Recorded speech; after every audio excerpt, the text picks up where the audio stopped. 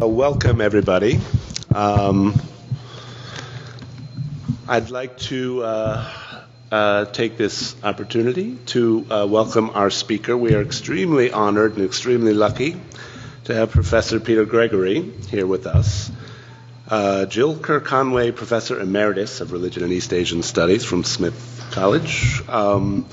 Really, for anyone studying Chinese Buddhism, particularly Chinese Buddhist thought, one of the definers of the field for us here in North America in the English language, and I'd say in the world expert on the thought of Zongmi, his two books, Zongmi and the Signification of Chinese Buddhism, and the annotated translation of Zongmi's Yuanren Lun, Inquiry into the Origin of Humanity.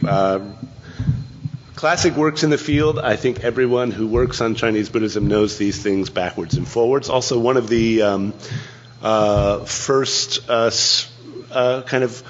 opening shots in attempting to make sense of the Chinese Buddhist Neo-Confucian relationships, which, again, there's very little to even be placed next to Professor Gregory's work even now in those fields. I'm hoping some of the people in this room will continue that work.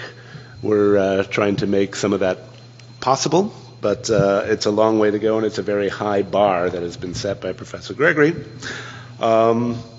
So without further ado, I will yield the podium. Please give a warm welcome to Professor Peter Gregory.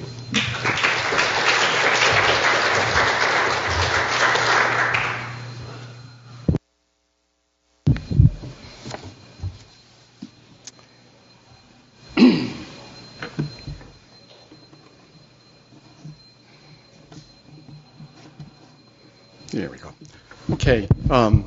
Thank you all for coming, and my thanks and gratitude to the Martin Marty Center for sponsoring this event, and to Professor Zaporin for extending the invitation for me this year to speak here, and to Paul Kopp for lending me his power cord.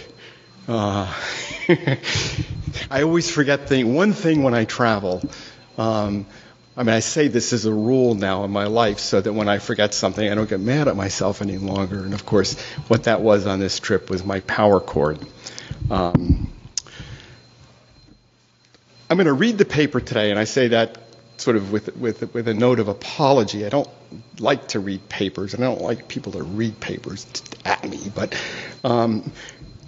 it's a pretty tightly organized talk, and what I'm going to really be talking about is a translation that I've been working on for many years, and I really want to kind of work through that with you. So those of you that can kind of read along with the Chinese, any comments or questions you have on the translation, or just those of you who have a feeling for the English or problems in the English, I'd really be grateful for feedback on that. So to make things a little easier for you to follow, I've got PowerPoint up here, which will have the passages that I'm talking about. So as I read them, you can kind of follow along. Those of you sitting in the back, if any of you have eyes like mine, you might want to move up a little closer so you can see. And those of you who have young eyes, you don't have to bother. But okay.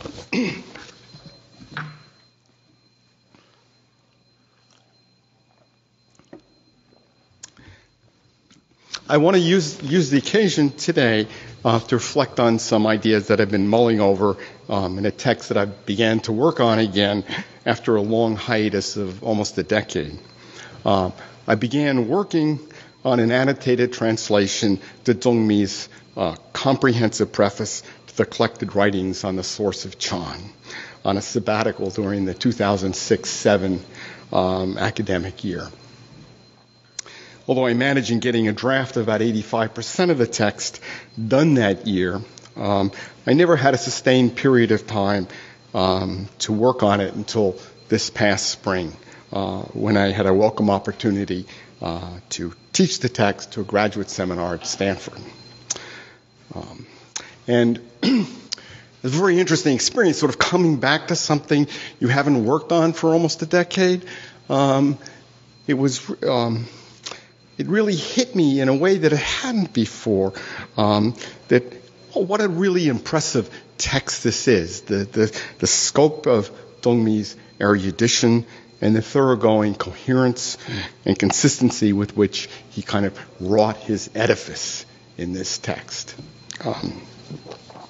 So in this paper, I want to focus on a particular passage of that text, and I'm hoping to be able to give... Is the mic okay? Am I getting a little... Okay. And I'm hoping to be able to use a deep reading of it to illuminate some of the larger contours of the text as a whole, as well as the nature and scope of Zongmi's project in writing it. Zongmi's preface claims to be a comprehensive introduction to a collection of the writings of the different Chan traditions that would have been known to him at the beginning of the 4th decade of the 9th century when he wrote this work. As he defines the scope and contents of his compilation, I got it up there, yeah.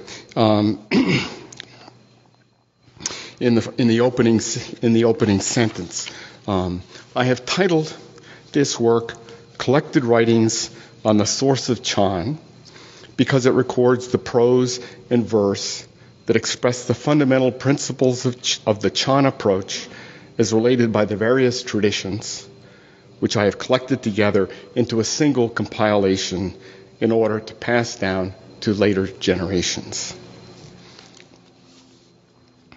We might... Let's see, how do I do this? Just push this one, right? How do I click over? Yeah. Probably... Just hit the button here. Okay. Okay. We might pause here for a moment to note that Zongmi refers to this collection as a special Chan Pitaka. Elsewhere in the text, and this is what we'll be looking at in the reading class tomorrow, for those of you who might come to that. Elsewhere in the text, he advances a novel historical theory. He claims that originally there was a Chan Pitaka, together with those of the Vinaya and what he calls the Dharma. The Dharma comprises scriptures and treatises, thereby conflating into one what in the standard formulation of the Tripitaka with those of Sutra and Abhidharma. Whereas the other two Pitaka were textual repositories, the Chan Pitaka transmitted the mind of the Buddha.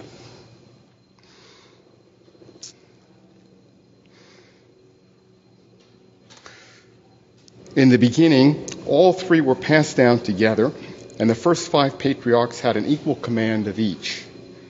After Upagupta, however, the Sangha divided into 5 Vinaya traditions, or the 5 Nikaya. And the transmission of the Vinaya teachings became split off from Chan on the one hand and the textual tradition on the other. The textual tradition and Chan continued to be transmitted together down until the 23rd patriarch, Sima Bhikshu, after which they were transmitted separately. Zongmi's compilation thus seeks to reunite the study of the canonical textual tradition of sutras and treatises with the practice of Chan. Although the details of his argument here are idiosyncratic and may at first blush even seem quixotic to us, they reveal an anxiety about rupture and conflict and the psychological need to make a sundered tradition whole again. This underlying sense of discomfort pervades his work as a whole and is reflected in the various strategies he devises to deal with it. Okay. Zongmi lived during the late 8th and early 9th century, and he was deeply involved with both the Chan and Huayan traditions of Buddhism.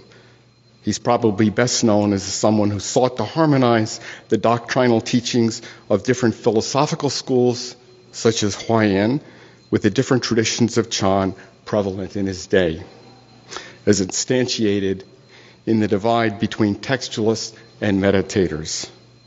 His text creatively adapts Huayan thought to provide a philosophical framework in which to reconcile the major rifts that he perceived to divide the Chinese Buddhist world of his time. There are three fault lines around which these rifts occur. The first, and for him the most significant, is that which divided textual scholars from Chan practitioners. The second pitted members of different Chan traditions against one another, and the third separated textual scholars into contending philosophical traditions such as Madhyamaka and Yogacara. Each of these rifts is dealt with in a separate section of the text. This takes about half of this text is with these different rifts and how they play out, and Zongmi attempts to find a unifying framework to understand them. Zongmi describes the problem as a situation in which advocates of different positions adamantly adhere to their own conviction, with each taking itself to be the party in the right while criticizing the others as wrong. It is therefore necessary to unify them together into a single whole so as to make them all perfectly concordant. As he explains, people often form conflicting attachments in accord with their emotionally charged views, and once their attachments are formed, they come into conflict with one another. The Dharma, however, originally pervades everything in accord with the truth, and since it pervades everything, it is concordant with everything. Putting in terms of what is most essential, he concludes, I would say that when taken in isolation, each of them is wrong, but when taken together, each of them is true. This statement neatly encapsulates the approach that Zongmi adopts throughout the preface, to find a larger whole in which various seemingly discrepant parts can be united. I put up here just a very truncated and brief sort of outline of the four main sections of the text and sort of where things fall within it.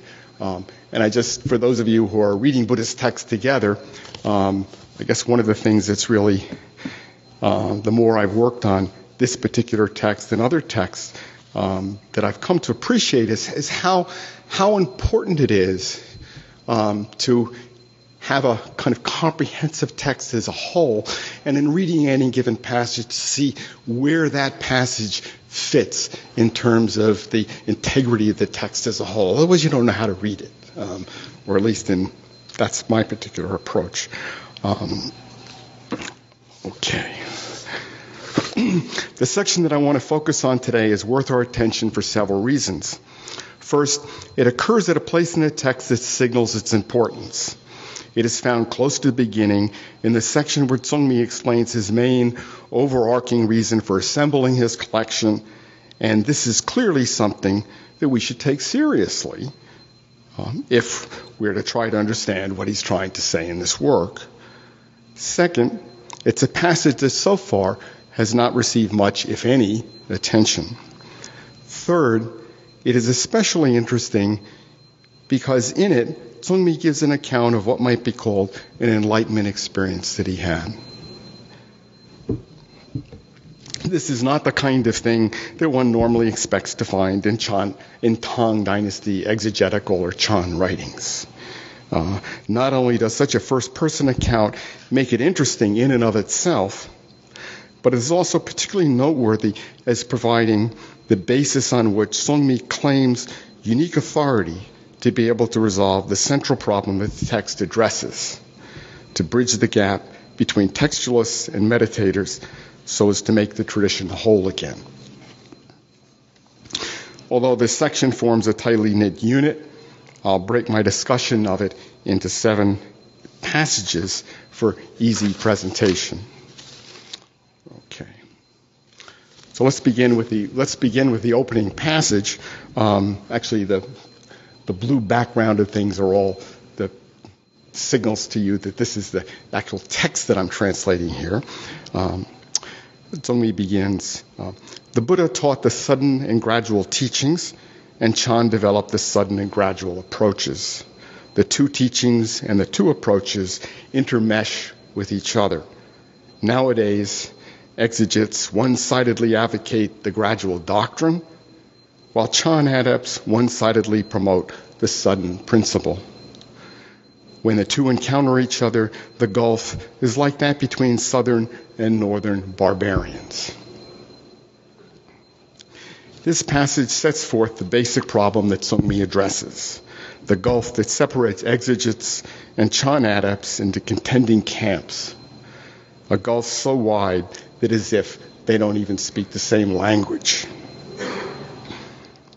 Moreover, it suggests that what underlies this gulf is each camp's one-sided adherence to its particular point of view. As he will make clear in the final passage that we'll look at today, each side suffers from a different kind of imbalance. Textualists are prone to the error of emphasizing the cultivation of wisdom to the neglect of concentration, while meditators are prone to the error of emphasizing the cultivation of concentration to the neglect of wisdom.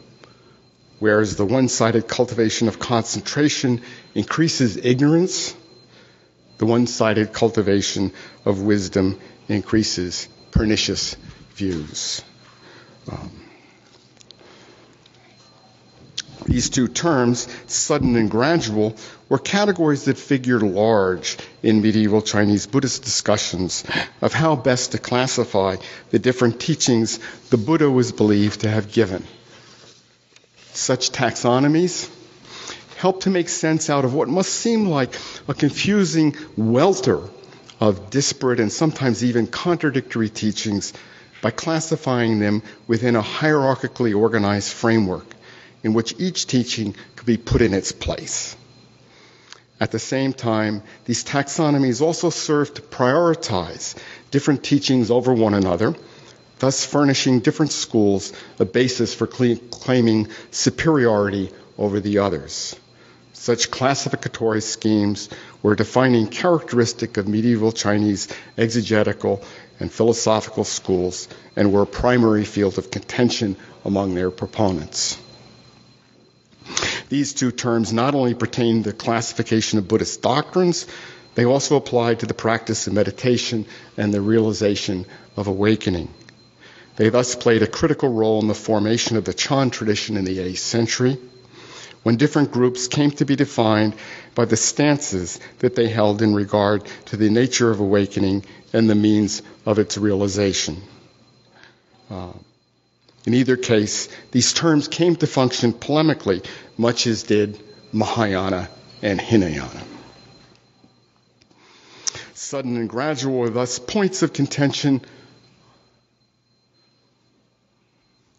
among, one, textual scholars in the debates over the classification of Buddhist teachings, Chan practitioners; two, Chan practitioners in their controversy over the nature of awakening and the means of its attainment; and three, more broadly between exegetes and Chan adepts. The major portion of the preface is devoted to clarifying the different contexts in which these terms operated in Chinese Buddhist discourse. Again, this takes up a major part of the text as a whole. Okay, let's go on to the second part of this passage. I, Zongmi, do not know what I could have done in my past life to condition my mind to be the way it was, wanting to free others from bondage when I had not yet liberated myself. I was neglecting my life for the Dharma and cutting off my spirituality out of pity for others. And then he goes on and adds in the interlinear note, even though I knew that the Vimalakirti Sutra said, it is not possible to free another from bondage if one is still bound. When I look into why I couldn't stop trying to do so, even if I had wanted to, It is because the conditioning from my past life was difficult to alter. The first thing to note is that Zongmi begins this passage by using his own name. This is this is quite unusual. This is an important move, signaling that he is shifting into an autobiographical voice. It is especially noteworthy in that it is the only place in the text in which he does so. In what follows, he offers a narrative that explains why he left the capital of Chang'an for his retreat in the Zhongnan Mountains, and describes the experience that he had there of a deepened understanding that established the basis for his claim to be able to speak authoritatively as the person who was uniquely qualified to moderate between the contending camps of exegetes and Chan adepts. The quote from the Vimalakirti is put in the mouth of the Buddha, and it occurs as a conclusion to a passage that is key to understanding what follows, a passage that Zongmi could well expect his readership to be familiar with. It thus activates a whole associational field that affects the way the passages to follow are read. It is therefore worth quoting in full here. It occurs within a broader discussion of the relationship between emptiness and compassion. This is one of my favorite passages in the Vimalakirti. Those of you who ever have an occasion to teach this text to undergraduates, you can kind of pull them out of the air of abstraction with the concreteness of the problem that he's talking with you. It's a wonderful kind of teaching point for you can use in your classes. Anyway, here's the quote. Here's the passage from the text. The sick bodhisattva should further give rise to the thought, just as my sickness is unreal and non-existent, so the sicknesses of all beings are unreal and non-existent. When he contemplates in this way, if he gives rise to great compassion coming from affective views in regard to beings, he should get rid of it at once. Why? Whoops. Okay. Why? Because the bodhisattva must cut off all adventitious defilements in giving rise to great compassion. If he has a compassion that comes from affective views, then he will have a mind that will become exhausted within birth and death. If he is able to rid himself of this, then he will be without exhaustion, and wherever he is born, he will not be beset by affective views. Being born without bondage, he will be able to preach the Dharma to sentient beings, freeing them from their bonds.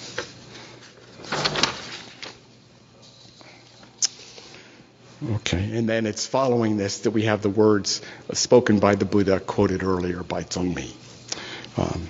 The Vimalakirti passage intimates the themes of disease, the sickness of the bodhisattva, great compassion, and a misguided compassion that is driven by affective views and that leads to spiritual exhaustion, what we might call bodhisattva burnout, right? Or compassion fatigue, all of which weave through and underlie the reading of what follows, creating an associational field that resonates in the mind of the reader, giving this section an underlying coherence not found in the written words alone. Zongmi's reference to his past life in both the opening sentence as well as the end of his interlinear note ties these themes from the Vimalakirti together with that of karma, especially the difficulty of overcoming the subtle effects of its persistence from past lives, a theme to which he returns in the sixth passage below.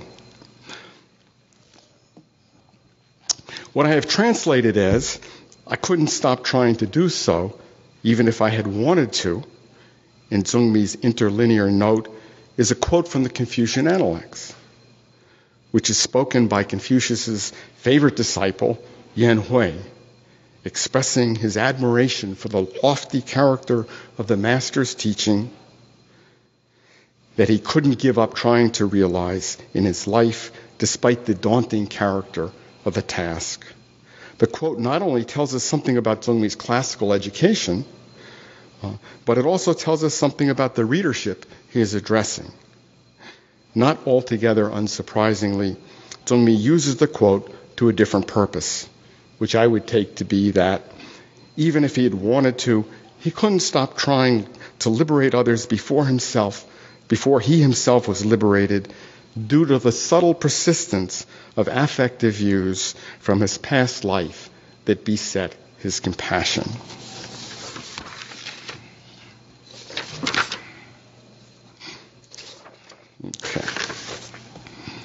Okay, let's move on to the next passage. I've always lamented the discrepancy between human views and the Dharma, when the Dharma becomes a disease to people. I have thus separately composed commentaries on sutras, Vinaya, and treatises, to open wide the gate of morality, concentration, and wisdom, to clarify the principle that sudden insight must be supplemented by gradual cultivation, and to verify that what the Chan masters teach coincides with the Buddha's intent. This passage steps back to take a broader view of the meaning of disease as a rationale for Zongmi's project of reconciliation. In the following subsection, dealing 10 specific reasons that Chan practitioners should study scriptures and treatises, Zongmi begins the first by saying, do I have this here? Okay, I don't have this here. First by saying, the scriptures are the Buddha's words, and Chan is the Buddha's intent. What the Buddhist thought and said cannot contradict each other. He begins the present passage with the word tan, to lament, the word with which Yenwei begins his comments in the passage from the Analects quoted above, an association that would not have been lost in an important segment of his readership. The passage picks up on the theme of disease, implicitly suggested by the quotation from the Vimalakirti in the previous passage. Zongmi understands disease to mean a biased grasp of the Dharma. Later in the text, he defines disease as adapting the Dharma to human views or human purposes. The opposition that Zongmi draws here between human views and the Dharma recalls an oft-cited injunction attributed to the Buddha that after his nirvana, his followers should rely on the Dharma rather than human authority, the first of the so-called four reliances. Zongmi writes that grasping the Dharma in terms of human views is a disease that leads to discord. Only when human views are understood from the perspective of the Dharma will there be concord. By implication, both the one-sided views to which exegetes and Chan adepts adhere are symptoms of such disease. A brief words in order about Zongmi's mention of the commentaries that he had written before writing his preface. In addition to those on the scripture of perfect awakening, for which he's best known, he had composed commentaries to the Diamond Sutra, the Nirvana Sutra, the Vinaya, and Xuanzang's treatise on establishing consciousness only, to mention only the most salient examples. Zongmi's mention of the principle that sudden insight must be supplemented by gradual cultivation also merits comment. This is the position that he identifies with Shenhui, from whom he traces his own lineage, and that he assigns to the highest form of Chan, that of the Hutsa tradition, which he correlates with the highest teaching of the Buddha, that which directly reveals that the true mind is the nature. It is the position for which Zongmi is best known. For him, it represents the model for how Chan controversies over how sudden and gradual applied to cultivation and realization could best be resolved. It held that the path of spiritual development could be understood in terms of three stages. First, beginning with a sudden insight into the nature of the mind, followed by an often lengthy period of gradual cultivation in which that insight became integrated and deepened, and third, culminating in a final stage of full realization. It also provides a practice model that integrates meditative insight and textual study, as one's sudden insight is tested and deepened in the gradual cultivation that follows. A gradual cultivation here would include study of Buddhist text, of course. The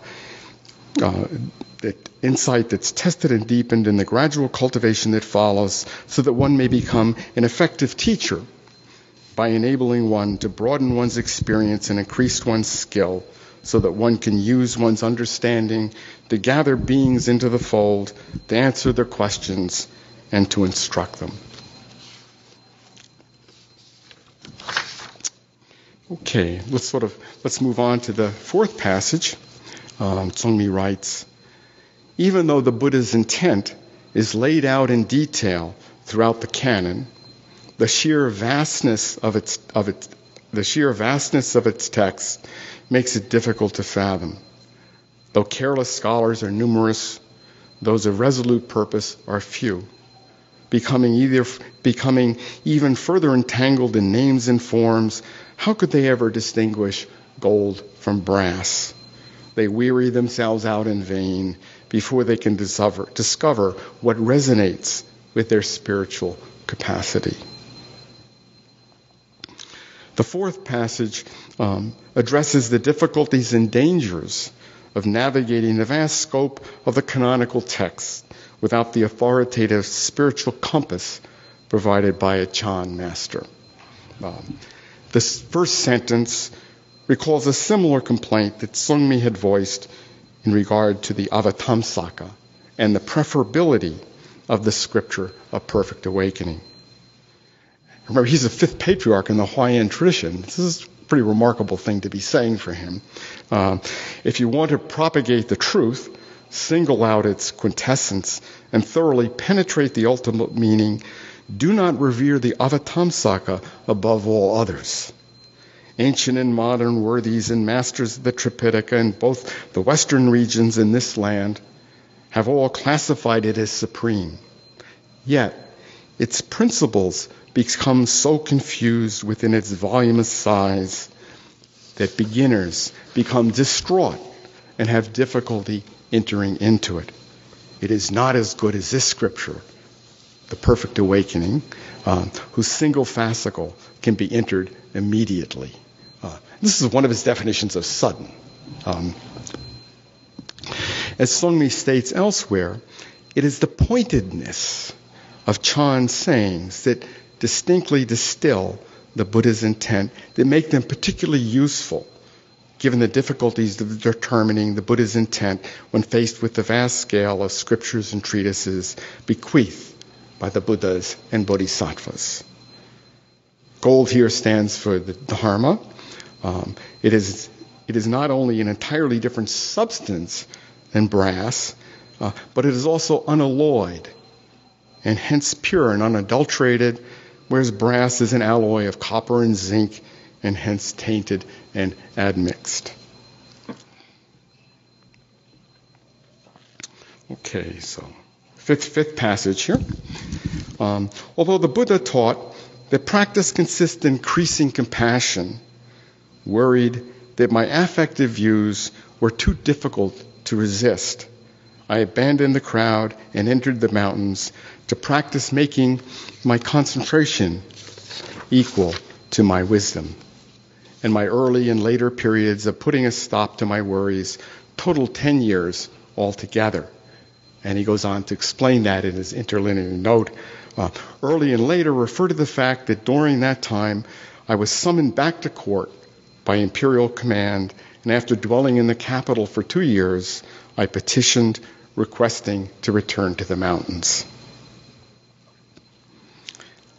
This passage returns to themes alluded to earlier in the quote from the Vimalakirti. The practice of increasing compassion with which it begins has to do with putting the liberations of others before one's own, and hence recalls the Buddha's words quoted above. It also connects up with a theme touched on in third passage above, in which Zongmi laments how the Dharma can become a disease by causing people to neglect their own physical and spiritual well-being out of a sense of misguided compassion. It is the difficulty of overcoming such affective views amidst the demands of life in Chang'an that led Zongmi to decide to abandon the crowd, to enter the mountains, in order to make his concentration equal to his wisdom. Zongmi's brief chronological comment provides a good place to fill in a little more about what we know about his activities during this period of his life, which, as the interlinear note suggests, can be divided into three phases. The first, this is his graduate study, right? In some sense, as you'll, I think this will resonate with you guys. The first phase covers his stay in the Zhongnan Mountains from the first lunar month of 821 until the fall of 828. During the course of the spring of 822 to the summer of 823, he finished his commentary to the Scripture of Perfect Awakening, the Yuanjing Dashu, the culmination of a vow that he had made some 15 or more years earlier. He probably went on to compose his sub-commentary and abridged commentary soon after that. He must have produced his massive ritual manual for Kyohei. This is a manual that is based on Juri's manual on the Lotus Sutra. He must have produced his massive ritual manual on the retreat for the cultivation and realization of the Scripture of Perfect Awakening sometime in late 827 or the first half of 828, for he mentions that he practiced the particular repentance, solicitation, expression of sympathetic joy, dedication of merit, declaration of vows sequence found in the 8th fascicle of the text during the winter of 827. We should note that his writings up through the end of this period were scholastic and exegetical works aimed at a learned Buddhist audience in the form of commentaries, annotated outlines, summaries, study guides, and compilations of essential passages from key texts. Taken together, they represent a comprehensive mastery of a wide body of scriptures, treatises, and commentaries covering the major doctrinal traditions of this time. The second phase begins with his leaving the mountains for the imperial capital of Chang'an in the fall of 828 at the invitation to court by imperial edict. Wansong, who had ascended the throne the previous year, had already attracted a number of luminaries to the court. Zongmi congratulated the emperor on his birthday in the 10th lunar month. After questioning Zongmi on the essentials of the Dharma, Wansong bestowed a purple robe on him and granted him the title Great Worthy. Zongmi's 2 years in the capital were enormously significant ones in terms of both his own sense of personal accomplishment as well as the course of his subsequent career. His presence in the court and the prestige that his imperially bestowed honors brought afforded him the opportunity to form a relationship with a number of important scholar officials with whom we know Zongmi was later associated, who were all present at the imperial capital during his stay there. The recognition he received at court and the contacts that he made there must have instilled a new confidence in him. They must also have enlarged his sense of mission, for the character of his writings changes. His style becomes more literary, for one, reflecting his broadened audience. From this time on, he turns from primarily exegetical works aimed at a learned Buddhist audience to works of wider appeal. He moves beyond the confines of Buddhist scholastic concerns to address more encompassing intellectual issues affecting Buddhism of his day. Most of these subsequent works, often in the form of well-polished essays or letters, were written in response to requests or specific questions from prominent scholar officials. Although in many ways his time at court must have seemed like a pinnacle in his life, Zongmi petitioned to return to the mountains, most likely leaving Chang'an in late 829 or early 830. I believe that it was his worries about getting too caught up in the busyness and demands of his life in the capital that precipitated what he felt as the need to abandon the crowd, to enter the mountains in order to make his concentration equal to his wisdom. The third phase covers his stay in the Zhongnan Mountains until 832 or 833. I believe that it must have been during this time that Zongmi had the experience he recounts in the next passage.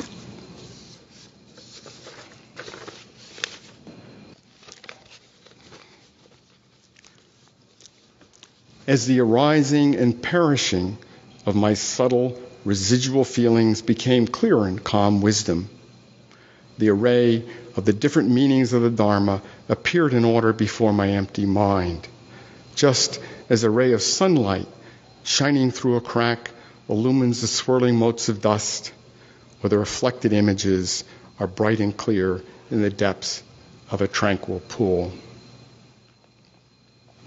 This is the most intriguing passage in this section. It tantalizes us with the experience that it intimates, yet does not fully disclose. It is extraordinarily well crafted in the way in which it weaves together the associational resonances of textual allusions that inform its meaning. It is also notable for its literary quality.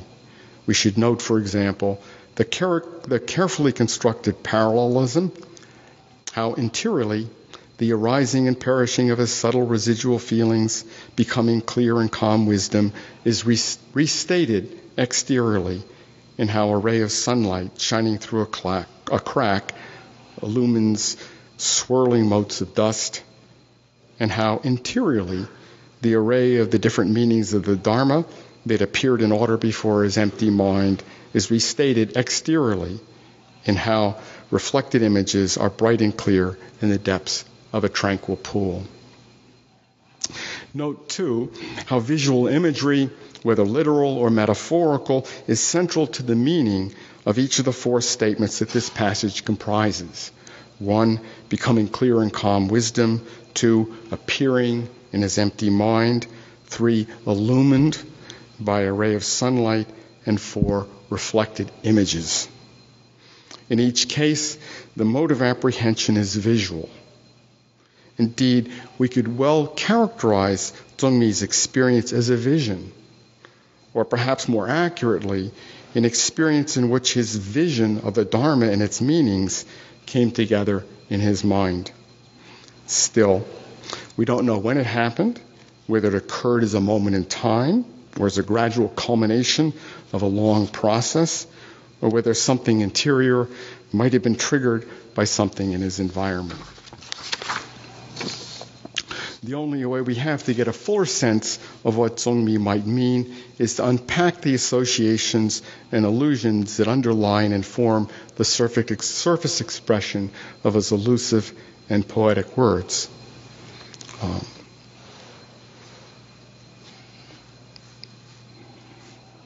Okay. I'd like to begin with the term calm wisdom, or more precisely, the wisdom born of calmness that Zongmi practices. The term is found in the 7th chapter of the Scripture of Perfect Awakening, where it occurs in an explanation of shamatha, the practice of calming and concentration. It seems to present a model for Zongmi's description of his experience in this passage. So here's the passage from the Yuanjue Jing. If bodhisattvas realize pure, perfect awakening, and with their pure awakened mind, take calming as their practice, then by letting their thoughts settle, they become aware of the agitation of consciousness. When the wisdom born of calmness becomes manifest, the appearance of body and mind as objects are accordingly extinguished forever, and then they are able internally to generate tranquility and composure. Because of this tranquility, the mind of the Tathagatas throughout the 10 directions is revealed within them as an image in a mirror. This expedient method is called shamatha. Interesting definition of shamatha, huh? Anyway. As we saw in the previous passage, Zongmi states that he left the capital and returned to the mountains to make his concentration equal to his wisdom, which parallels the taking calming as their practice in the passage just quoted from the Perfect Awakening.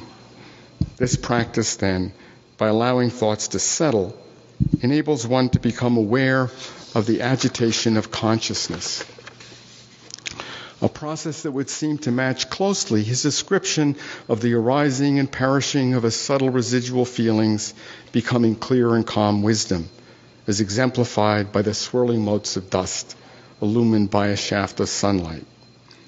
The comparison suggests that by becoming aware of such subtle residual feelings and the clarity of calmness, they become extinguished forever in the wisdom born of calmness.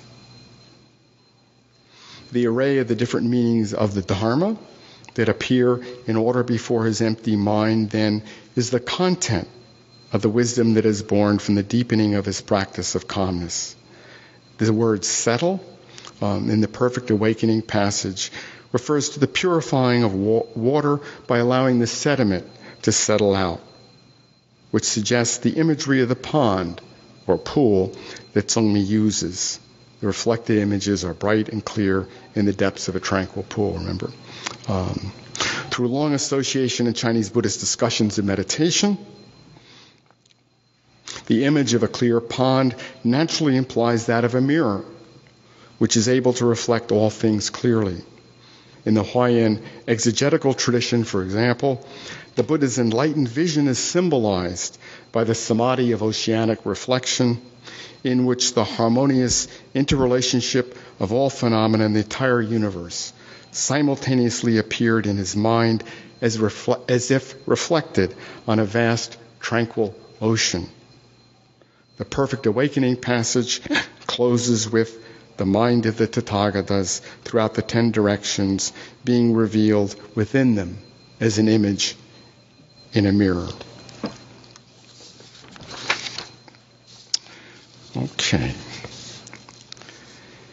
Having seen how the passage on calm awakening from the scripture of perfect enlightenment seems to provide a script for Zongmi's account of his experience, we are now ready to turn our attention to the first words of the passage, subtle residual feelings. These refer to the finest and most subtle dregs of defilement or klesha that remain to be eliminated before the realization of Buddhahood. To understand the significance that this experience has for Zongmi, we must turn to the final section of the preface to see how it fits within the elaborate soteriological scheme that he presents there.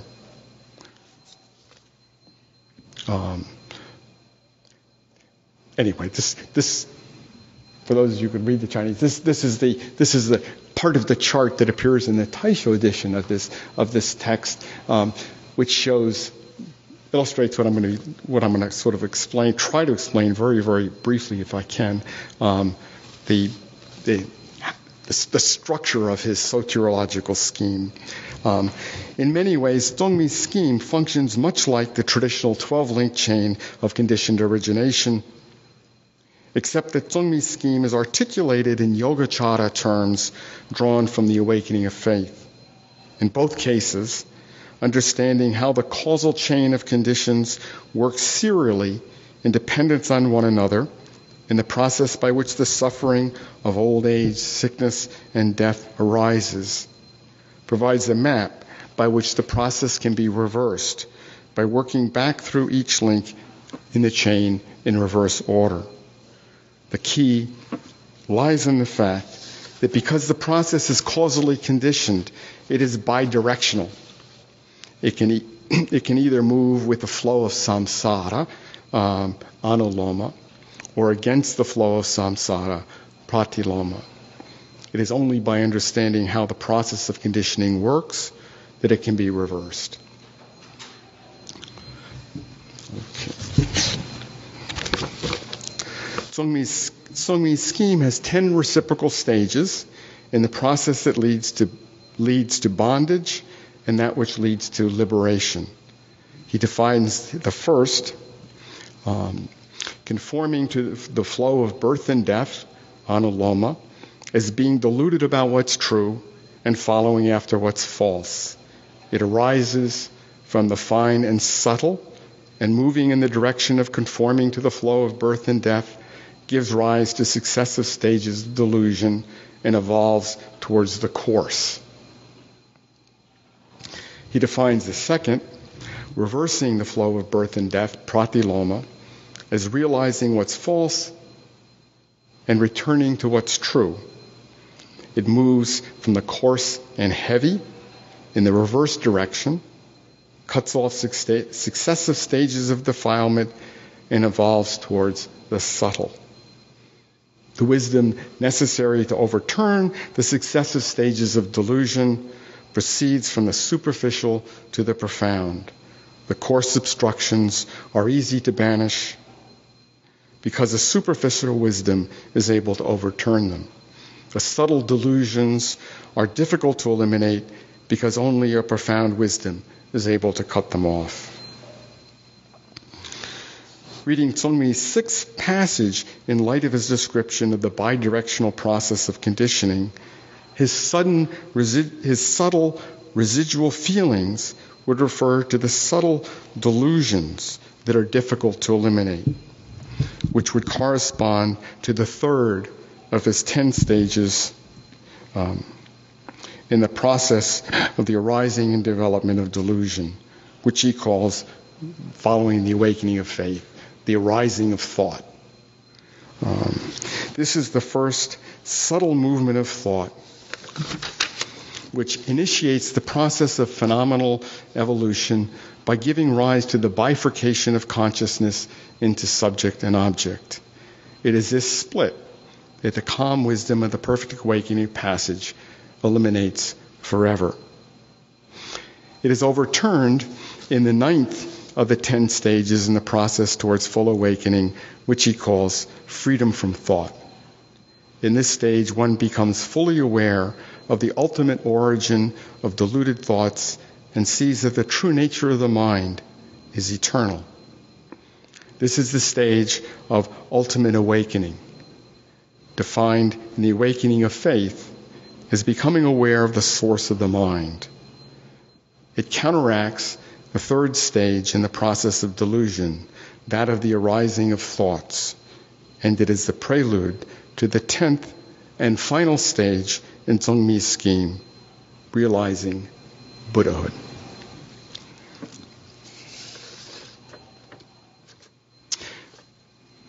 Okay. So, what does this tell us? Locating Zongmi's description of his experience within his own sociological scheme reveals that although it would be presumptuous for him to claim so explicitly here, he is nevertheless implicitly assuming for himself a rather exalted stage of spiritual attainment, that of ultimate awakening, the penultimate stage to the realization of Buddhahood. Having eliminated the subtlest tracing of karmic residue that had vexed him, and having equalized his concentration of wisdom, he can now don the authority to mediate between exegetes and Chan adepts. What Zongmi means by fa'i, which I have translated here as the Dharma and its meanings, begs further elucidation. How to understand these two characters when they appear together sometimes is a pretty tricky business in reading any given passage. But there are several important sections in his preface where Zongmi makes an emphatic point about distinguishing between them, and I think that that's clearly how they're to be understood here. Probably the most important of these is found in the 7th of the 10 specific reasons that he enumerates for why Chan adepts should study canonical texts. Because the Dharma and its meanings are not the same, it is necessary to skillfully distinguish between them. As he explains,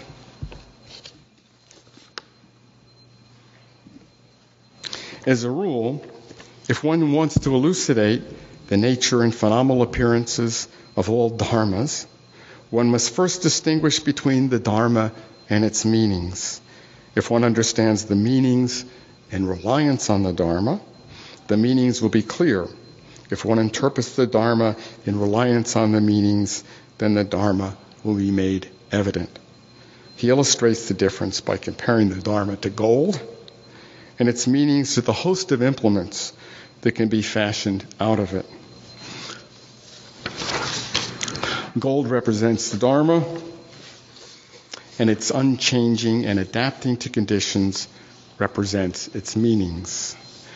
This section goes on to elaborate Zongmi's ontology of mind, which derives from the awakening of faith, which identifies the Dharma with the mind of sentient beings, or the one mind. This mind has two meanings, or two modalities. It is both what does not change and what adapts to conditions. While its nature does not change, in adapting to conditions, it gives rise to a multiplicity of phenomenal manifestations. He quotes the scripture of innumerable meanings, which says, "The innumerable meanings are born from the one Dharma. The Dharma is thus one and immutable, while its various meanings are multiple and contingent."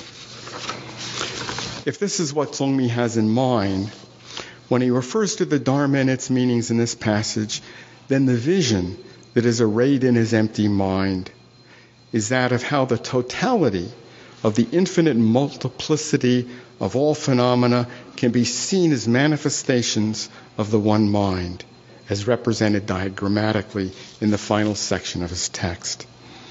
But the Dharma, as distinct from the mind, can also refer to the corpus of canonical writings, as when Zongmi talks about the Dharma Pitaka.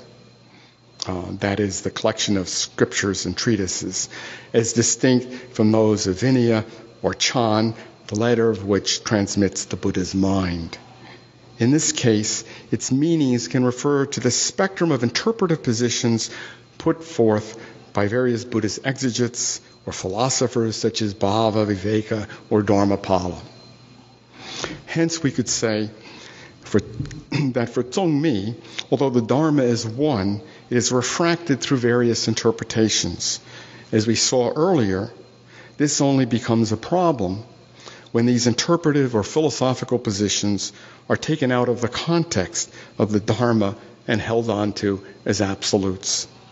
In such instances, such positions are a case of adapting the Dharma to human views, which we saw earlier Zongmi had used to exemplify the way in which the Dharma could become a disease to people.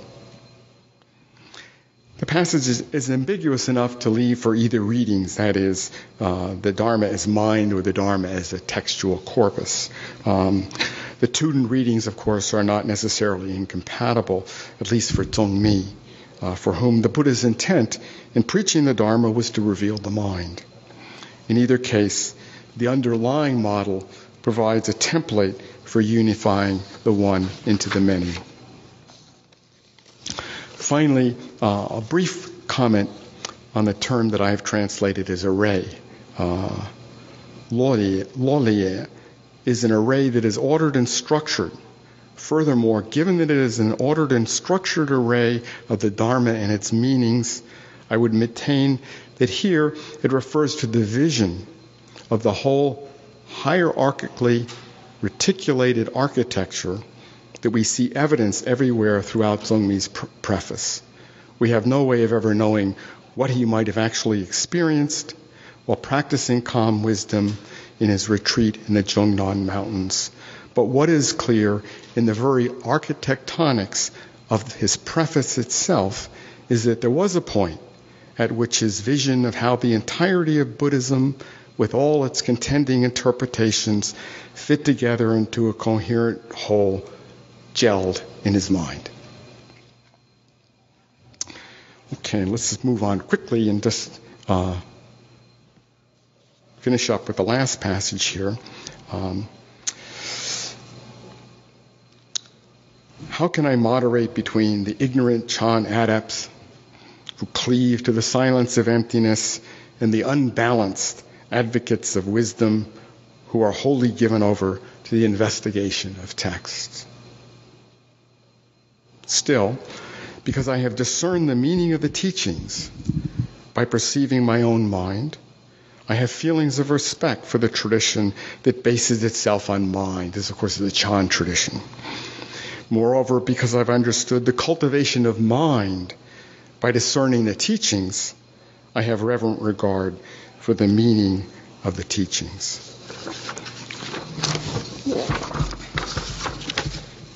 Oops.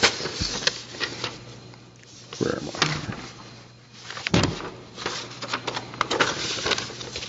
Got my pages here turned around, sorry.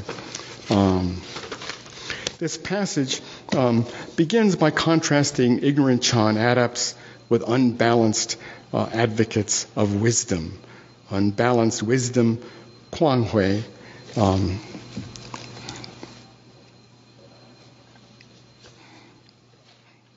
is the error to which exegetes whose concentration is not yet firm are prone, whereas ignorant concentration, Yuding, is the error to which meditators whose wisdom is not yet deep are prone. In his explanatory note gloss, Zongmi likens the word that I have translated as unbalanced, Quan, to a flame in the wind or the movement of waves on water, indicating that it lacks stability. This is a very hard word to know how to translate properly, but I hit on unbalanced in some sense in terms of this idea of lacking stability. Of course, one of the words for stability is ding, which is concentration. He explains the two adjectives in question and the errors they represent in the following passage from his commentary on the Scripture of Perfect Awakening. Lack of concentration and lack of wisdom, respectively, are characterized as Guang and Yu. They are the ignorance and pernicious views that come from one-sidedly cultivating only one of these approaches. When these two are carried out together, they enable one to become the most honorable of two-legged creatures. Of course, the Buddha, right? Actually, I was talking to Kyohei earlier, so I wasn't going to mention this, but I will. This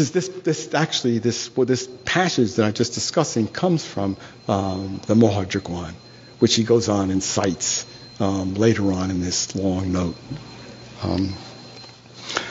Returning to the passage at hand, in the second sentence, Zongmi clarifies his qualification for being able to moderate between these two contending camps. He can bridge the gulf because he has both discerned the meaning of the teachings by perceiving his own mind and understood the cultivation of mind by discerning the teachings. Hence, he does not fall into either of the errors to which each side is prone. This passage calls to mind Zongmi's coda to his massive subcommentary to the Scripture of Awakening, which I will take as the coda with which to end this talk as well. This is this passage I have up there. To use the teachings of the sage as a luminous mirror in which to see one's own mind reflected, and to use one's own mind as a lamp of wisdom with which to illumine the profound meaning of the Scriptures. To which he adds the following gloss. In the statement, the mirror of the Dharma illumines the mind. Dharma refers to the teachings, and the mirror is its illustration or simile. For example, people have no means to see their own ears or eyes, but if they use a mirror, they can see them reflected in it. The same holds for the nature of the mind of sentient beings. Although they have no means to see it by themselves, because they have heard the teachings of the sage, as soon as they make use of it to turn the illumination back, they will see. Insofar as any statement could ever be taken to encapsulate the project of a lifetime of scholarly and religious activity, and such a tremendously productive one at that, we might well take this coda to do so for Zongmi. It certainly does so for his preface. So, thank you for being such a kind and attentive audience. Thank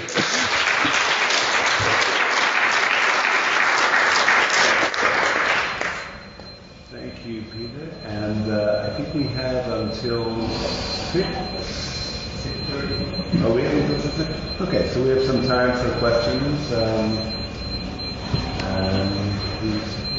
Paul. So maybe it's kind of speculation first, and then a quick question. When you think about the passages that you draw our attention to here in the context of history of late Tang writing and thoughts more generally, post-Angshan rebellion, it just really strikes me as even more singular than or at least possible. I'm just speculating really. On the one hand, the kind of enfolding of one's own thoughts, self-experience into the tradition, right? The Yuan Beijing or Yan writing, etc., is perfectly normal. What you're supposed to do, especially in the context of Tang thought, right? But the I, right, the Zongmi in that passage, I mean, that occurs at a time when, if you believe people like Peter Roll and others, you're beginning to have, after the kind of felt collapse of the tradition, right, of the culture, a turn toward itself, right, in one's own experience. And when you think also that Zongmi's, I mean, that passage was written after he spent his time in China, is that right? I mean, that's my interpretation, but I think that I've convinced myself. Works for my speculation. I mean, he's friends with Peisho, right? He's one of the people point to, of course, as being early exemplars of this kind of turn toward, broadly speaking, vernacular kind of writings and sense of the world. And so, again, speculation, but it just really wonder, is this maybe one of the earliest, one of the earliest clear examples of this kind of turn? And so that's a speculation. The question is, the tradition that he's unfolding himself into, actually, that's what mapping himself onto, is straightforwardly the Huayan tradition, right? Not the Chan tradition in terms of text. So he's not using Shanhui's texts. I've gone through and I've sort of picked out, every quotation, I can find with digital help to Shanhui. And I've compared those to, what we know from the writings of Shanhui that is alive. I've been able to find a lot of them, but there's some quotes and some very, very good quotes that don't appear in any text that we have by Shanhui. But he clearly, he's clearly associating himself with that. I mean, he's really he's trying to place himself with, authority in both traditions in many ways. But my particular reading of Zongmi, and this may reflect just my own background in sort of the work that I've studied in Chinese Buddhism, I would see I think the Huayan dimension is underappreciated in scholarship on Zongmi. And one of the things if I can sort of sound off a little bit, one of the things that I resent about that scholarship is that Zongmi's work is mine, and rightfully so, and very well that should be done by modern Chan scholars in this project of rewriting the history of the early Chan tradition with the discovery of the manuscripts. And Zongmi is the only contemporary text, witness, if we can call it that. Somebody who's on the ground when this is happening. This is the first text that tries to give a synoptic description of the Chan tradition, its origins, and its kind of what historically trying. It's a pretty good triangle. But he's the first person to take a kind of overview of the Chan tradition. And the textual, he says that that genealogical tree becomes the model in which the tradition comes to the clients. It all starts from different points. But one of the things that I think is lacking in modern scholarship is, he's been looked at a lot by scholars of Chan, who try to mine this for historical, for its historical value in this project of rewriting the tradition. And in doing so, they don't read the whole text. They're just looking at. There's a significant amount of text that applies to this, but they don't take it. They don't see the integrity of the system in which this is placed. So I tend to emphasize more on silence, and part of my insistence that people should keep text. People should preserve and respect the integrity of the text, and not just pull out its pieces.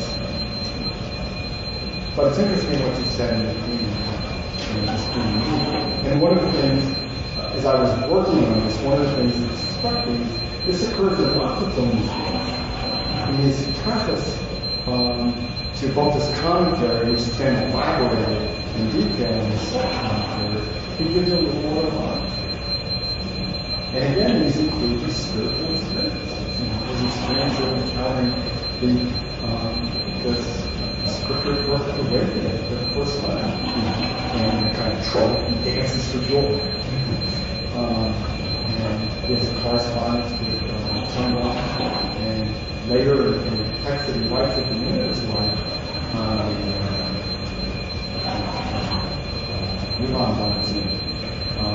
which he emphasizes his field of piety. This is not very father, but he gives me a performance of his father. He engaged a few autobiographical statements that he was saying, it's all me. Can you imagine John saying that? It's interesting. The other thing I'll touch on here, and I haven't really done this kind of systematic thinking through this and supporting it, but some of these so heavily influenced by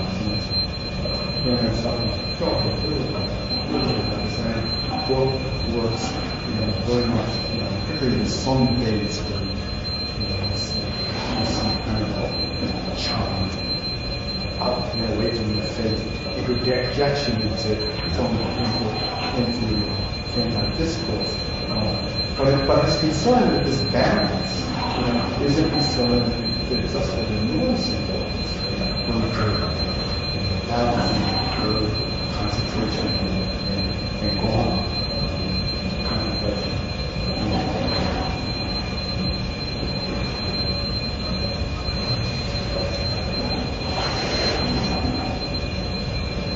Yes. My name is Huayan. I work on Buddhist art. So we mentioned that in the very beginning, some confusion texts, for example, the annals were mentioned by. There's a four-character quote. Yeah, but actually, to me, it's that why this?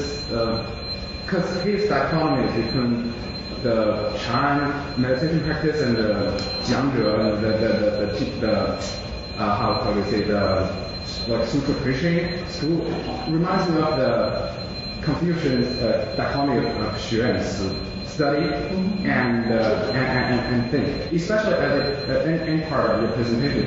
So if you focus on Hui, it leads to a bad result. If you focus only on being, it leads to a bad result. So when Conway talks about study and think, when you focus only on study, you get lost. When you focus only on think, you get really exhausted.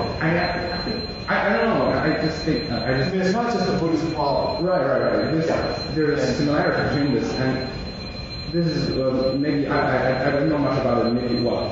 Maybe Zongmi also know about that a little bit. And also the selection of Zhongnanshan is really interesting to me, because if you want to really abandon the entire this world and go to a mountain and study, you wouldn't choose Zhongnanshan.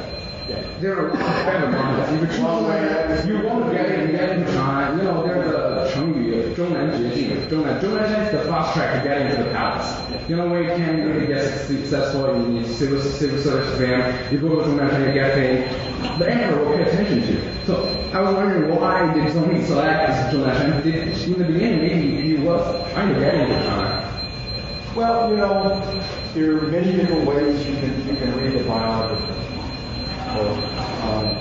And it's just depending on what you want to focus on.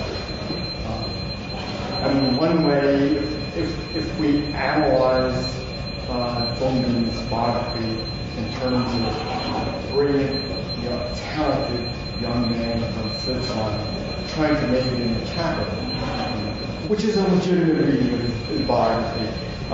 Clearly that's true, and the person I didn't mention here is Chengguan.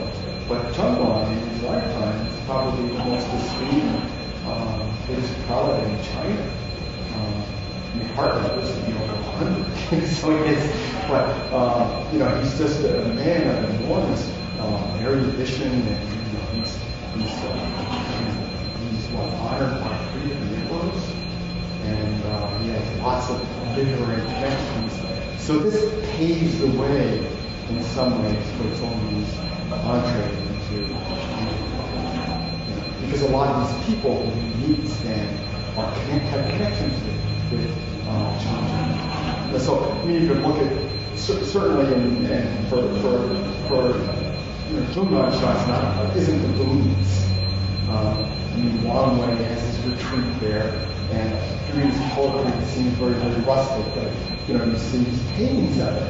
It's not quite so rustic. It's quite a well-cooked little retreat. So there's a lot of life going on there, different kinds. But it is also a place of comfort, where people, so there are big monasteries and libraries, and part of it is going to different monastic libraries there. And he spends years, he's there before this happens too. Because this is his graduate stuff, right? He says he's trying to reach Japan. And what he's doing what you guys do, right? He's taking notes on text, he's making outlines, he's doing annotations, he's collecting all the great passages, and this kind of stuff. And then it sort of culminates in this commentary on the scripture purpose. That's his dissertation. It's really interesting, and sort of, and in some sense, he's going to the court. It's like getting his first job, But he's clearly, I wouldn't want to reduce his life just down to this male perspective, but he's certainly astute, and he's open to the opportunities that open up for him. But he doesn't seem to, from the sources that we have, which don't tell us anywhere what we want to know in this regard, he doesn't seem to, really want to establish a temple for himself, that kind of a power base. Or you can also read his life as a kind of wannabe official. He went to a Confucian academy when he was young, and he was all taught by his family to take the exams. And when his father dies, he goes into a period of mourning. And since this time, he's kind of reflecting on his life, presumably, and thinking about issues of mortality. then meets a Chan monk, and he decides to throw his life in that direction.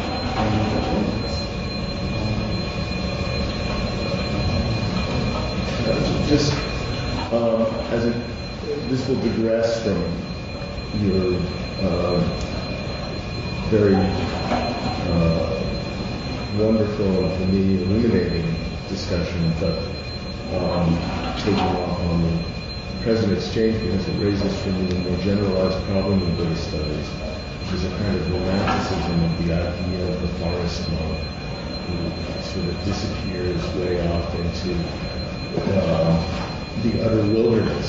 And while I think that there have been certainly some cases of that, in looking at elements of cultural geography and cultural history, I'm convinced that the greater mass of so-called forest monks and so forth actually lived in pretty close proximity to monastic and other centers where they did have access to libraries and other facilities and patronage and people who could supply their material needs. And so I think the trope of the forest monk, the monk in the wilderness, is actually very often just that kind of trope. It's a kind of aesthetic that surrounds the idea of being out of a noisy monastic community, being out of being in a place where you do have something of a retreat, some isolation that gives you the ability to study, reflect, meditate in peace, but it's not often the ideal of someone who really cuts themselves off from the whole world of social networks and connections. No, really, that's a very important point. Very well taken. I agree with you on that. But what he does do is I would say he doesn't necessarily cut himself off from distance. Yes, exactly. And what he has there is he has monastic libraries, which are very important to him. But also is a penetration of the primitives, and he clearly, and I would take him at his word here, he clearly wants to have a place where he can devote more time to meditation practice. And one of the things that he does there, I worked on this large ritual manual he wrote at one point many years ago, and it's a text which is basically filters a text that Gregory writes on the practice of the Lotus Samadhi. He just replaces all those passages from the Lotus Sutra with the Renju. But the whole syntax, if you will, right? The whole syntax comes from Tiantai, comes from Gregory, whereas the vocabulary is provided by the perfect awakening. But it's a 9-day retreat, which involves, a whole ritual cycle that's repeated 6 times a day, 3 times at night, 3 times during the day. It probably takes at least 2 hours each time. It involves recitation of text, invocation of the Buddha, and so on and so forth, dedication to merit. And he does this for 90 days. And I remember reading a paper on this commission. And one of the people wanted to say, yeah, I do that. This is way in. So he's doing both. I mean, and that's the beauty of it. He has the patronage, the support, people, feeding him, and but he also has, he has a distance from that much more kind of political work that allows him space for meditation, for ritual practice. Thank you. Yes. My name is Huayan. I do not know of Buddhism. I work in tradition. And I have 2 questions. Sure. One is more of a comment. So, and also like in connection to Professor Top's commenting on. So for me, like the first person perspective and the biographical elements that biographical element, resonates a lot with Sima Qian and his letter to Huayan, where it's also very personal. It also quotes his own life and biography. In this self-apology in a way, and also an introduction to what he's going to do, and the projects that they're engaged in, are also in a way, analogical to bring, this pattern of knowledge into a synthetic whole, and this is so much what he's doing in his historiography to create genre collector. And then here we have the synthesis of the Buddhist tradition, or at least the Chan tradition. And I don't know if it's very far-fetched, but I was thinking about this connection. But yeah, the real question is about the term qin, that that was sort of present throughout. So you translated in the opening passage as emotionally charged view. Yeah. And then it comes back in this idea of residual feeling. But there's also this really funny term, shenqing, which is translated as spirituality. So I was wondering, because I don't really know this vocabulary, qing is anything like technical term? Oh wow! I mean, this is really one of the most difficult terms to know what to do with, because it covers so much ground, and it's hard to know, what particular meaning or nuance to put on the English translation. And the translation of this as feeling is often done. I agree at one place that you mentioned is inadequate. In some ways, it captures the full dimension out. And in some ways, in lots of instances, it's not supposed to be inflation. So it can include views and opinions. A couple places where I translate the term as opinion. In that particular passage, I think but I argue with somebody else, I think emotional charge is good, because that brings out the affective side of it.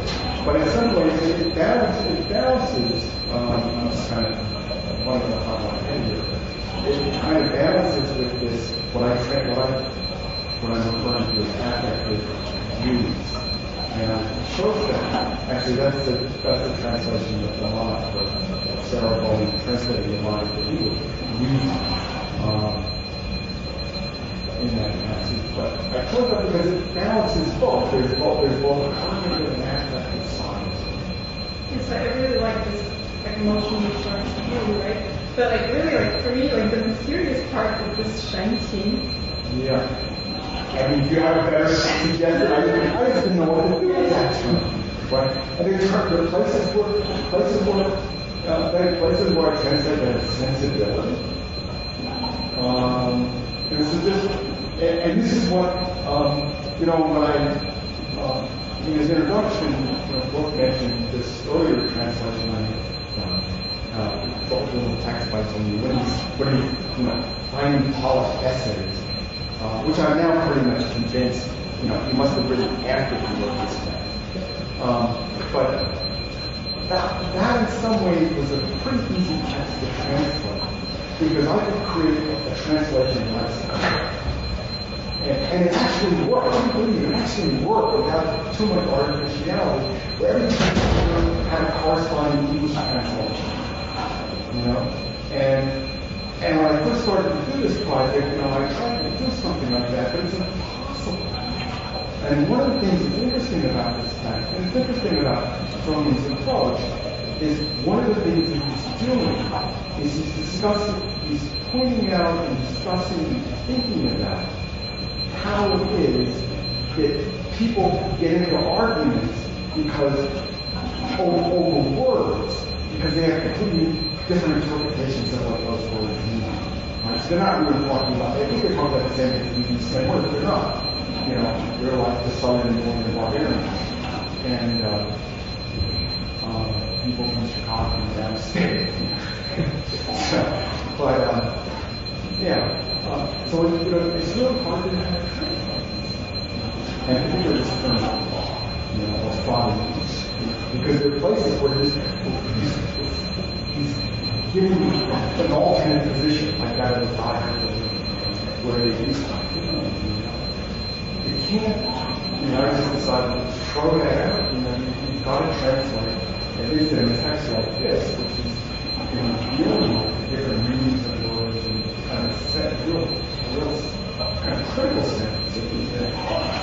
You have to translate things in context. You just can't, and this word king, of course, that's like one of the words in these texts you know how to translate. Also like the Zongmi translation, you can say a couple of words with the term shanti itself, like whether it reappears throughout the text. No, I think that's I can't say 100% sure, I think that's I think this may be but it certainly doesn't occur often. And I just didn't know what to do with that word, And so that's a case where my translation, or how I render that word, is dictated by the translation, right? And what fits in context and what doesn't. But, and I'm sure if you ask this contemporary, probably all of these different explanations of what maybe part of it is just the fuzzy side, the lack of precise context. I was wondering if, on this, when you explain Huayan, as he was using it, whether I should think of it in terms of dharma, dharmata, or vyanjanartha.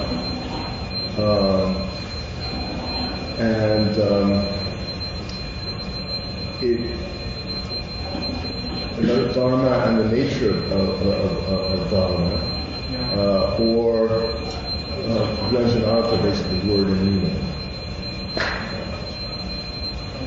Well, I think in this particular case, and this is the word because he discusses, and when he gets into talking about the more sort of philosophical debates among different Buddhist traditions, he gets into this kind of stuff in which they're, and again, it's very, very hard to know how to translate. I just stick with dharma. That's easy because you can do something. Yeah. But in this case, I think he's really going back to this sort of ontology of mind and the way it means the one. It basically means the one. But that characterized is used in the Awakening of Faith? Yes, so they're and then the E referred to the kind of the various, how do you translate this? These various gates, this sort of, it's a kind of cosmological model really of a one that divides into two, and so on and so forth. So there's a kind of, there's that structure going on. Thank you.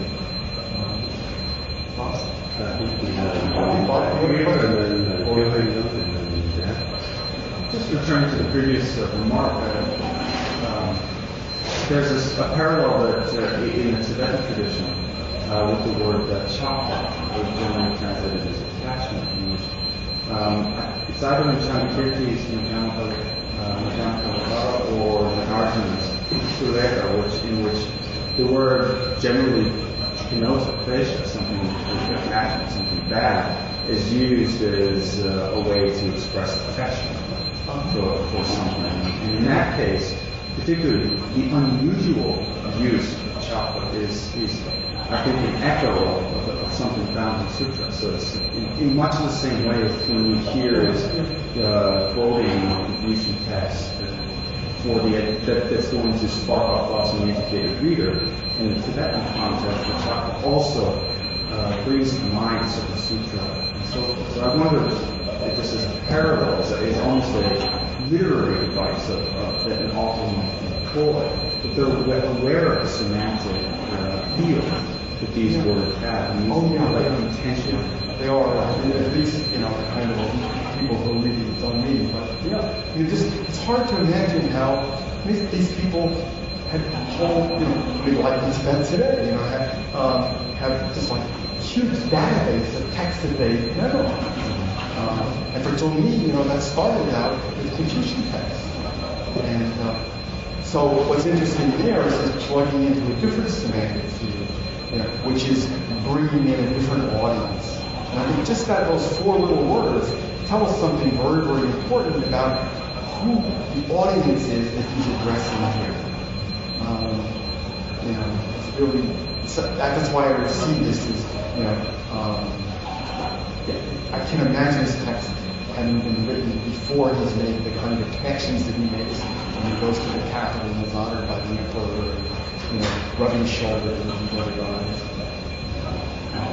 But we can see him as, kind of a wannabe Confucian scholar. But he kind of projects that and goes back and,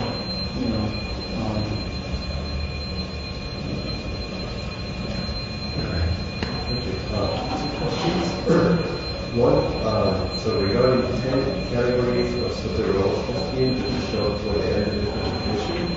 Does that make any sense? This is so complicated. I see. Yeah, complicated.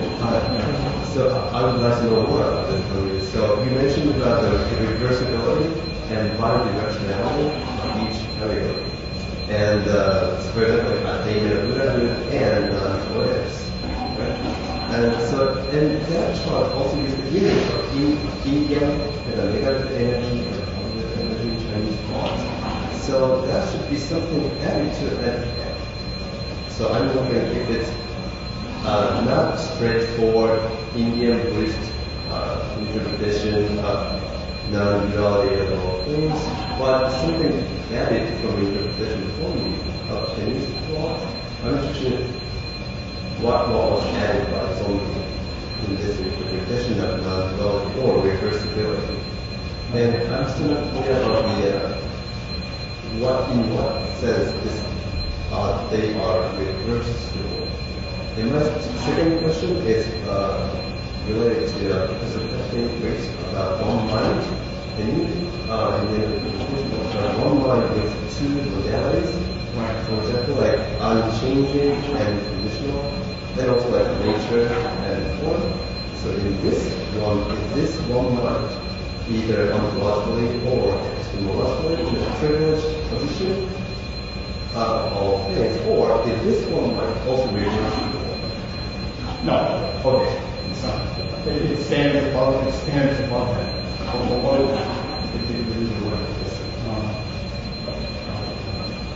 That's something that's it's a new and it's ever present. That's what it's ever present.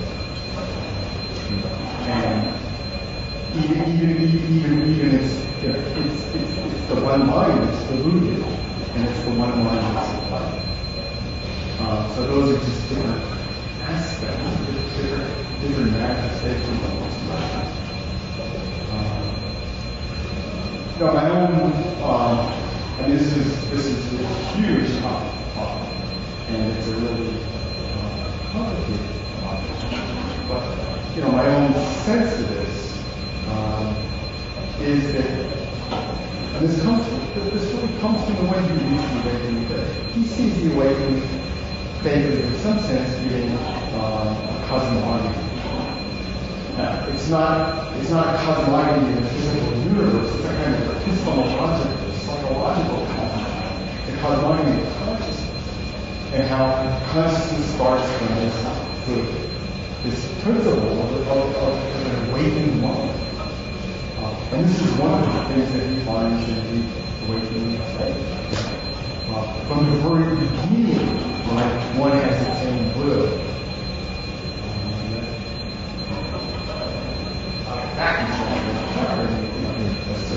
Very powerful statement, very unique statement that you find in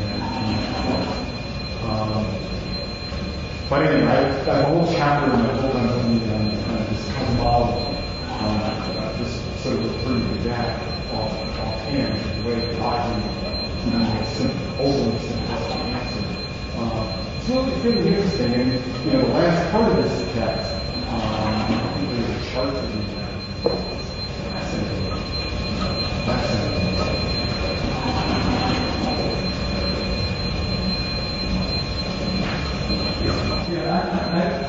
I'm very thankful for your application to mix up how the Chan tradition and Zhao tradition is. My question is,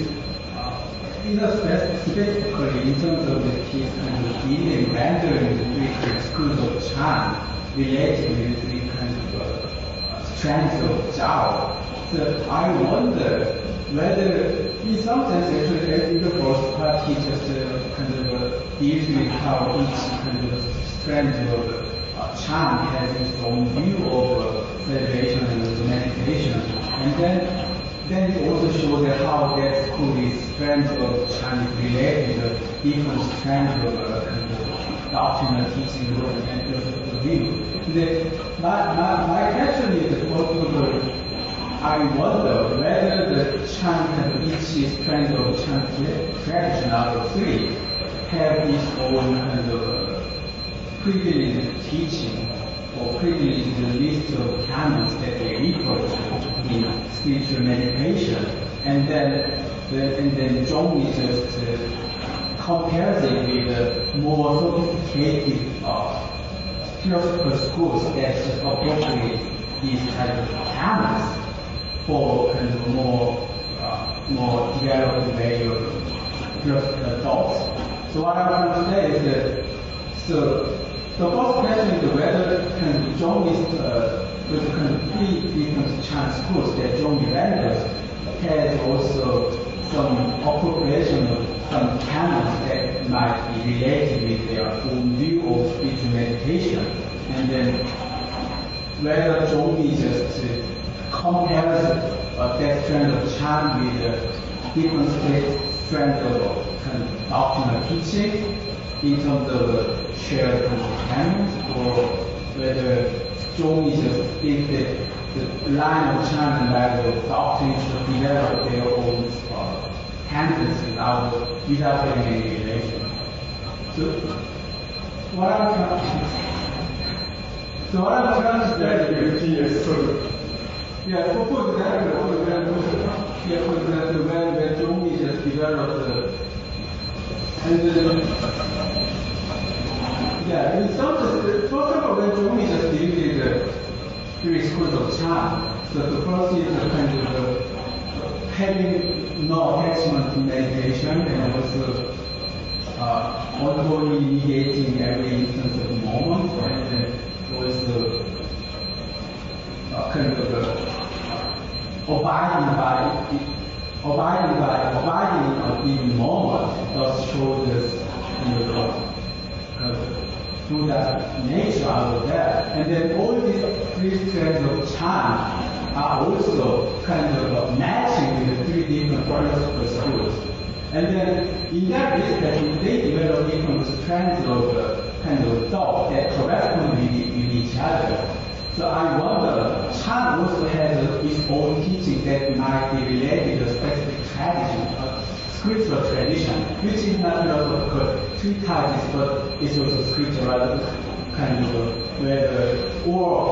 whether Chan develops its own teaching, which totally independent of kind of scriptural traditions that are appropriated by philosophical kind of schools.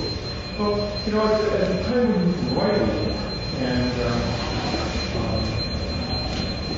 there really, so the opening text that I have that passage that I had on the screen by sort of then explaining explaining language like Chan, like Ford, stores, and so on and so forth. And he did a very, very broad definition of Chan that is much more than what we call reading. And he makes the point emphasizing that Chan, encompasses again, this is be expecting to say. But, he doesn't, there isn't a unified Shan tradition. What we have is we have a series of different traditions, which are all very different from one another. Many of which are probably different. And of course, it comes from Satan. So he describes many of the traditions of Satan. Some of which are really radical, some of which are really consultative. But there aren't, in the sense that you have, China is not an institutional entity that is saying what's going on. You do have certain traditions, like what comes to be called Northern School, which is associated with a certain monastery, a certain geography. East Mountain School is often referred to before Central comes to be happening. But it's still somewhat of an inclined tradition. It has to be challenged. There isn't an overarching ideology. In some sense, he's creating an ideology in his book by seeing all these different what these schools have in common is a claim to represent a transmission from India mediated by Buddha.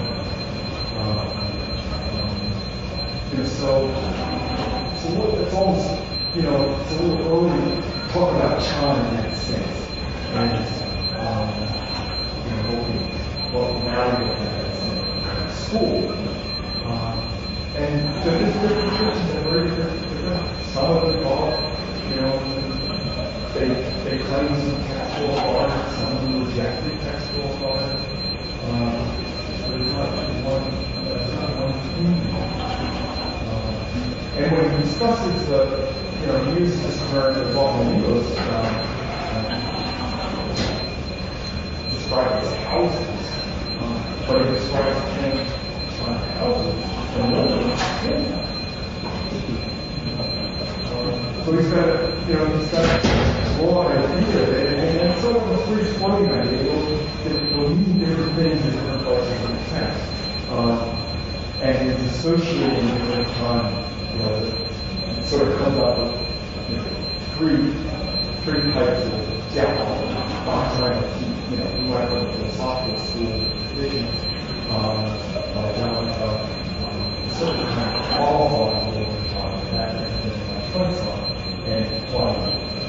And he matches over these schools really nutrition of China. It's somewhat, it's certainly artifacts. It's not very artificial.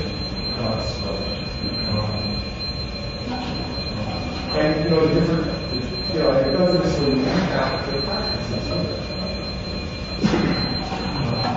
So I don't know that's how I can answer probably a little bit more of your questions. It's still writing in a formative, bringing a very, the kind of the Christian is still in a formative state. It hasn't coalesced in terms of a unified, what we might call ideology, because we certainly call the ideology, clear ideology, and so on. There's no institution there. It's a claim of lineage. But there's lots of different lineages all over the same claim. They're not unified necessarily as a movement. Following up on the clarity of Chan, meditation, and scholarship, just a couple of comments. Jumping to the song, the song in Southern feature, Hongzhou, talked exactly about this balance. And he must have read Zongmi. He talks in his serene illumination exactly on that issue of balance. And that one without the other is imbalanced in very similar terms to the version of Zongmi. So that's much later. But to go back to Zongmi's wealth of federated contemporaries, the Chan masters, despite the slogan of going beyond words and letters and pointing directly to mind, all seem to quote scripture liberally. In Gongchan and Sadhana School, but even the supposed iconoclast like Master and Wenji many references to scriptures all through. So it didn't show us to go to top. Yeah. So anyway, just to say that I don't know if there was ever functionally that strong a division. Yeah, except maybe when Latin schools in Sichuan where they don't do any rituals, that basically, they don't observe any hierarchy, the patrons from they don't kowtow. But it's still actually, and that's really, probably more like a caricature than well, their current Japanese teachers who don't allow students to read magazines or confiscate. We get that. There's a certain rationale for certain points of the practice that you can justify it, but there's an overarching more head.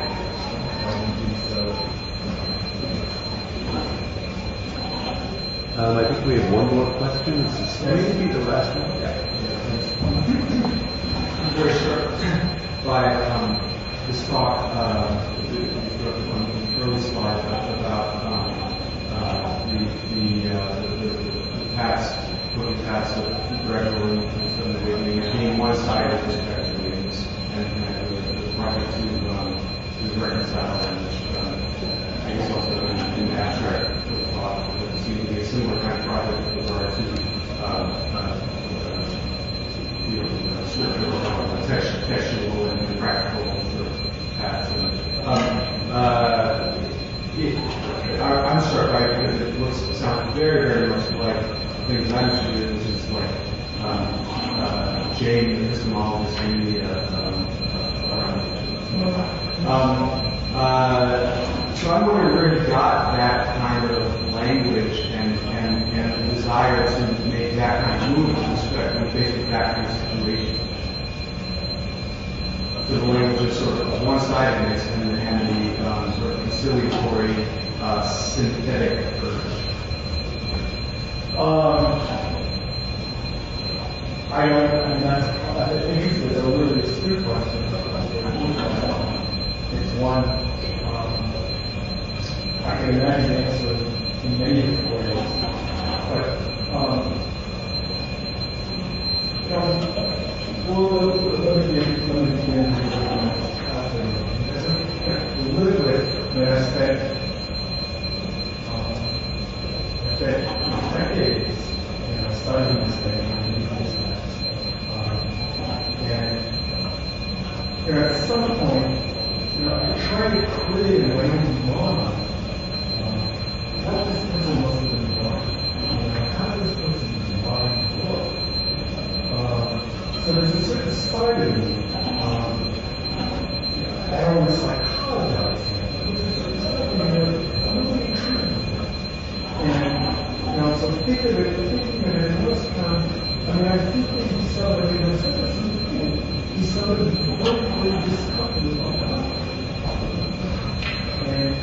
And they're looking really training particularly from his point of view, they're not necessarily fighting about such a big thing.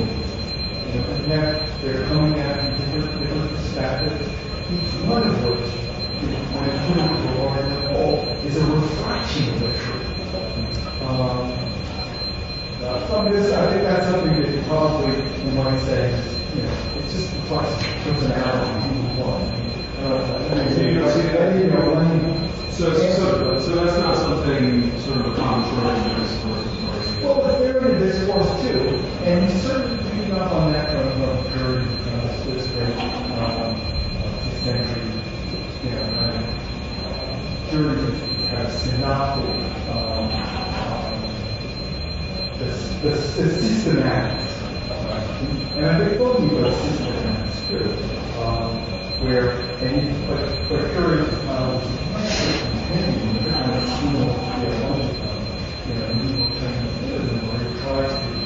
put together and find codes and frameworks which can synthesize both traditions of meditation including ritual practice with doctrine. So it clearly borrows a lot, and borrows some of the language really from that. And sort of ready to change and sort of overarching. But it's there in that tradition. And if you read the person who we identify as a church, it's not millions if you might understand from Shanghai. And what we have are records of talks and if you read those, Shanghai sort of provides two different sociological models. But clearly this model that Zongmi uses of seven psychological period and multi-period and practice, there's those practical process, meaning, and assimilation, so on and so forth. That model is there in Shanghai. It tends it's not a lot of the Chan scholars tend to highlight. They, when they talk about Chinese science, it's a direct cutting through many threads of law, and so on and so forth. But that model is there. He pulls that, plays that card.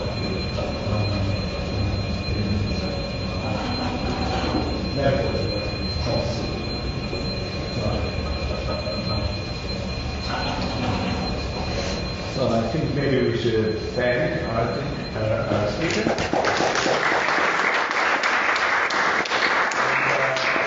Tomorrow, we have a sort of meeting session at 2:30. 2 o'clock. With special for grad students and internships. Please come. We don't have the material contact yet. Thank you. Well, I'd like to mention it. Anyway, we're the audience listening. So my wife will run together when we shut the door. So, anyway, I hope you found the passage. I thought this is really interesting passage. I hope you found it interesting.